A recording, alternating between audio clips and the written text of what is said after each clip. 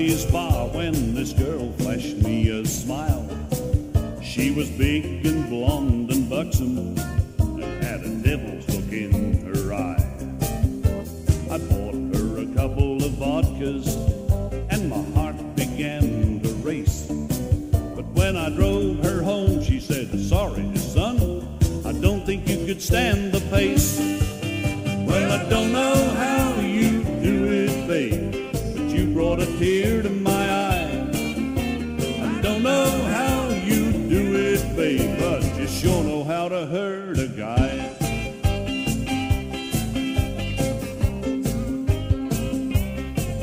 Well, the next night I was back again, and there she was like the night before. So I bought her a couple of vodkas, and then I bought her a couple more, and a couple more, and a couple more, and before you could blink an eye, I was sitting in the weirdest bedroom. You know, it nearly blew my mind. Whoa, whoa, whoa, whoa.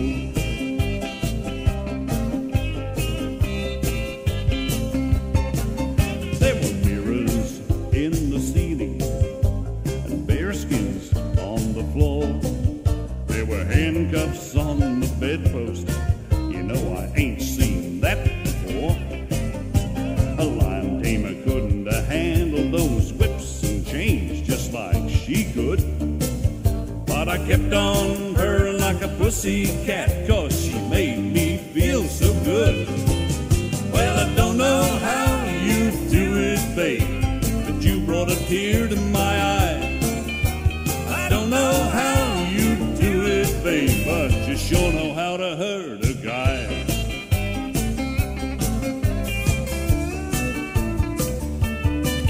Well, she winked at me real sexy and asked if I liked to swing. Swing, I said, I ain't done that dance since old Glenn Miller was king.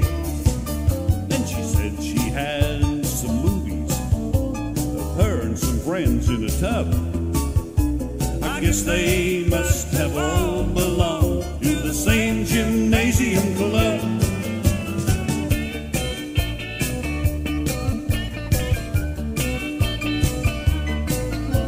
Well, I kept right on loving that girl in spite of her funny ways, and all those long-lost brothers and cousins always came to stay. And one day I proposed to her. I said I'd love her for the rest of my life. But she said, hell no, I'm having too much fun to be some dumb cowboy's wife. Well, I don't know how